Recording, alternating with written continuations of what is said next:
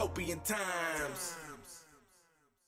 There is a new report by the Commonwealth Fund, and what they find is that the United States of America ranks dead last in both healthcare outcomes and overall spending when it comes to healthcare in the United States of America. Now, what they say here is that there's a couple of reasons why some systems, healthcare systems, perform better than ours. So they provide universal coverage and remove most cost barriers. They invest in primary care systems to ensure that high-value services are equitably available in all communities to all people. They reduce administrative burdens that divert time, efforts, and spending from health improvement efforts, and they invest in social services, especially for children and working-age adults. Now, I just want to read a couple of paragraphs from this story because I think that most of us on the panel already know the fundamentals about American healthcare and how broken it is. But this is from Jake Johnson of Common Dreams, who's brilliant, by the way. So basically, using a range of criteria to evaluate the healthcare systems of 11 countries, Australia, Canada, France, Germany, the Netherlands, New Zealand, Norway, Sweden, Switzerland, and United Kingdom, and the United States, the Commonwealth Fund's latest analysis shows that the U.S. once again ranks last on access to care, administrative efficiency, equity, and care and healthcare outcomes. The lone bright spot for the for-profit U.S. healthcare system, there is a bright spot, according to the new report, is in a category dubbed care process, which includes measures of preventative care, safe care, coordinated care, and engagement and patient preferences. So, I mean, there's some good, right?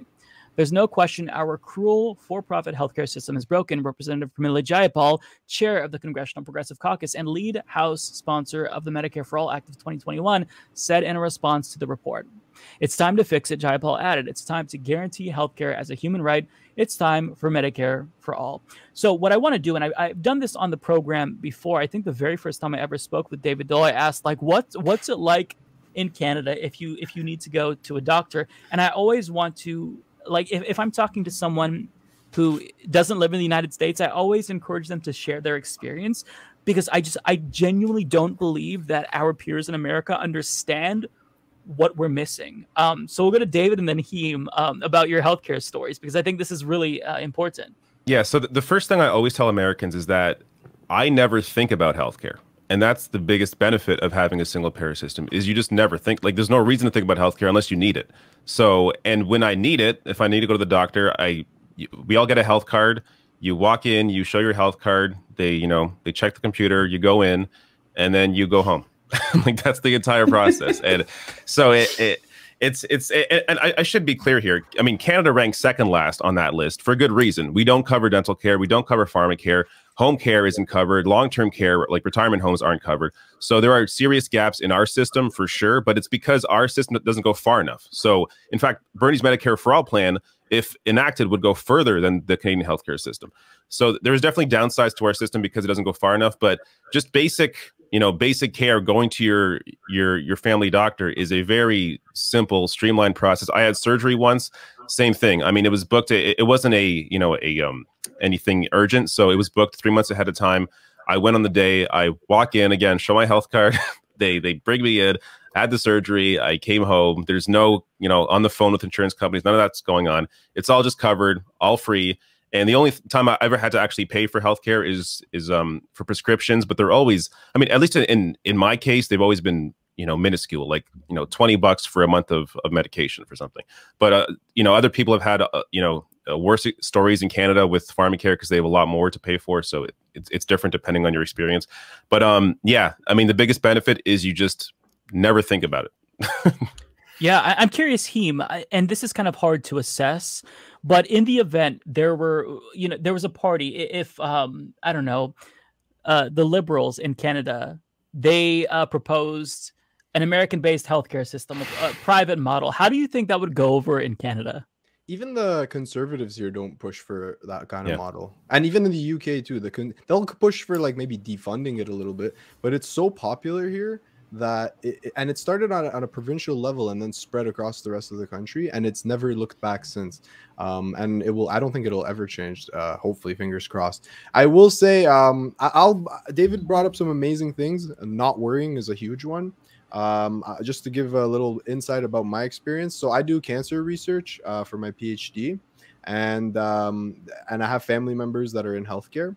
And one thing that's very important point out and to push back on people who are anti universal healthcare is to mention that there's still incentive for doctors to make money. So how it works is when David shows up to the office with his health card, the doctor, just the secretary, whatever, will scan his card or his code and his number, and they will bill the government. So the doctors are actually private contractors a lot of the time, and so they can work as much or as little as they want and make as much or as little money as they want. Most of our doctors here aren't actually publicly employed employees. So here in Ontario, we have a list that we publish every year called the Sunshine List, which is like people who make over $100,000 a year and work in the public sector. So it could be like energy workers, police officers, things like this.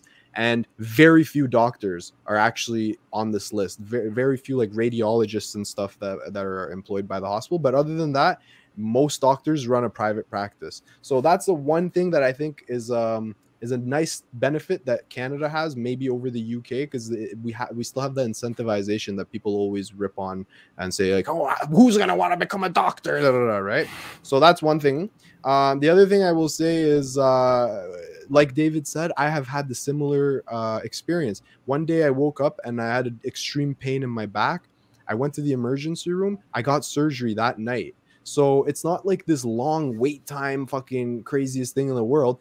Like most places in the world, they just triage you based on how bad you need care. If you show up and you're gushing blood, they're not going to be like, okay, you have to wait 7 hours. Like, I don't understand this caricature that people make sometimes. Like, and I've heard, I don't know, maybe I've heard David make this, or maybe Kyle Kalinske, where they say in America you triage too. You just triage based off of who's got the money or who's got the coverage, right? Yep. And one last thing I'll say on this is, as we learn more about medicine, we realize how important preventative care and early diagnosis is. Your outcomes, if you get prostate cancer at stage 1 diagnosed versus stage 4 diagnosed, are worlds apart, right? When it comes to mortality rates, 5-year, 10-year mortality rates. The sooner you can detect these things, the better outcomes you have, the less it's going to cost the entire system down the line. It's much easier to do a quick surgery or radiation on a small tumor versus like multiple rounds of chemotherapy, because now the cancer is metastasized all over your body. So that's another really important point, is the fact that in America right now, you have people who will get a little bump on their arm or in their breast, but they'll be too scared to go to the doctor. They'll put it off. No, it's not that bad. I don't want to pay the copay. I don't want to pay the... And then it's too late, right? So that's another massive thing. And I think I touched on the things I wanted to touch on. And I think there was one other thing, but I forgot for now. It's amazing. I think that you guys sharing your experiences is really, really crucial, because, and I don't know if Sarah and Donna have the same experiences as me, but people are genuinely afraid of the prospect of universal healthcare here. People that I've talked to, even family members, because they feel as if it's, it's foreign, first of all, right? It's literally a foreign concept because we don't have that here. But I try to make it more familiar, right? I talk about Medicare, Medicaid, like these types of programs that have existed in the United States that are loved. If you're a veteran in the United States, you kind of have a version of universal healthcare. So trying to like make it seem less foreign and more familiar is important. And like getting Canadians and British people to weigh in, I think is honestly one of the most rhetorically effective. It's so effective. Yeah, good on you. Yeah. Mike, I have a story I'd love to share with you to give contrast to this. Sure. So a lot of people don't know about this, but when I was a kid, I lived in New Zealand. My dad is a scientist and he was doing research there. And so my mom tells me this story, and I contrasted it with what happened to her during 2019 Christmas. And here's what happened. My mom had one of my siblings in a C-section. And not only is everything, completely paid for at, point of service, which means you're not paying anything out of pocket. After she had the C-section, she was sent home, and she was also sent home with a helper that came in every day to help her with certain things, move certain things around, because when you have a C-section for several months, you're not allowed to lift heavy things. And so this is healthcare in New Zealand. Okay, healthcare in New Zealand. Now, contrast it with the United States. Christmas, the day on Christmas Eve, my mom hurt her knee while she was climbing up the stairs. And we took her into, an orthopedic care place. And there is when we go in there, the doctor came in, looked at it, says, we need to do an MRI. And I said, that's great. There's this huge window. There's a big MRI machine here. I was very happy. Let's go do it. And, he was like, okay, let me go get this set up. And then they come back 30 minutes later. You know how they make you sit in the room forever and ever. And they say, well, the doctor's in network, but the MRI machine is not. What? Oh, I didn't know the MRI machine didn't take its licensing test. I kid you not. I think that was the day I was like, you gotta be kidding me. Because she can't walk. She hurt her knees. That's crazy. And you know what's crazy? You bring up MRI machine. I went through a patient's chart, like I think 2 weeks ago. You would not believe one patient had 70 different treatments, imaging, MRI, PET scan, CT scan, radiation, chemotherapy. Imagine if all of these things fell on the shoulder of one person to have to financially pay for, or even pay partially for, right? It's like unfathomable. And as again, you saw in the last topic, I'm kind of like maybe not as left as some of you guys are on some like economic issues, but on this one issue when it comes to healthcare, because of the cost because of the burden that it has on one person, the cost has to be spread around. And that's why I'm super pro universal healthcare, because that cost has to get spread around. And like you said, the MRI machine being out of network, David and I have never had to worry about, we could go anywhere in the country, fall sick, and that's right, David? Like even though we have OHIP, we can get sick in any province. Yeah, it's still I think it still transfers. Yeah. And I forgot to mention, I mean, I had a kid 6 months ago, and we were we had to be in the hospital for a couple extra days than most people do in that process, and still, like, of course, no bill, nothing. They took care of us great, and it's just we go home and we have our child, and we're not worried about the bills or anything. It's peace of mind that universal healthcare gives you, that Americans really have to understand that.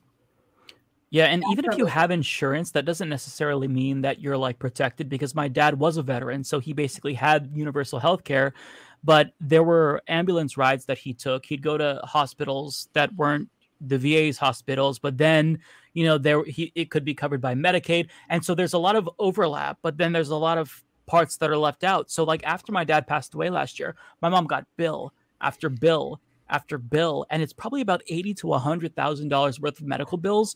And in terms of like which ones she has to actually pay, she's like, I have no idea.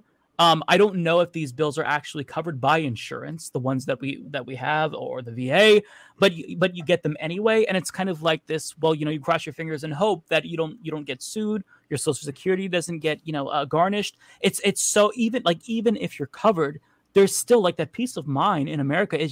It's not there. And it's bizarre. Sarah, have you had the same conversations that I've had where people genuinely feel frightened by the prospect of universal healthcare? So we all say that we're the worst, but I say we're first worst. So there you go. Bottom up, we're first. We're number one at the worst healthcare. Good for us. We did it, America. We're great again. So I have had I grew up with my dad's from the UK. So he had universal healthcare has always been like a thing in my house. My dad's like, I don't understand why we don't just have universal healthcare, because he grew up with it. And I've run into it where people don't, it's so misrepresented that they're like, oh, but it's going to cause taxes. And I like the freedom of choice that I have. And I don't want to lose my doctor, and I don't want to lose my network, because they all have this weird envisioned moment that and it says a lot about both veterans care, that I feel like people have this, and a lot about American healthcare. They feel like they're going to be corralled and forced to go to a VA hospital instead of their regular doctor. And I'm like, first of all, that says a lot about what you think about veterans care. Second of all, it just isn't the case. The choice doesn't change. You're still going to have access to whoever you want to go to. All the doctors become in network. I watched my buddy was trying to find a general practitioner, and he spent 2 weeks calling and calling and calling, trying to find someone in network. And they were all it'd say yes for part, but no for other parts. And it took him 2 weeks to find a general practitioner. And I have to explain to people, do you really think that's better than being able to call any doctor and go and not have to worry about it and think about it? You'd rather call 900 providers? And I had a healthcare story too. So I had a health scare when I was I think it was before I was running. But I started having this like colossal, like sharp pain that started at the back of my head. And it just like spread and to the point it was like debilitating. Like I couldn't walk and I couldn't breathe. So we called an ambulance, and the ambulance came and took me away. To get from my house at the time to get to the emergency room entrance was less than half a mile. It was like a third of a mile. It was a $940 ambulance bill to go a third of a mile. And my insurance was like, we did cover part of it. They covered it. Apparently $900 was the bill for me to pay. The total bill was like $3,000, and like utterly ridiculous nonsense. And so when I hear this and I hear people like talking about healthcare and they're so afraid of healthcare costs, I'm like, what if like, imagine a world where you're like, oh, wow, I feel this weird pain in my neck, and you don't have to write it out. You can just go to any doctor and it's covered, and then we all move on.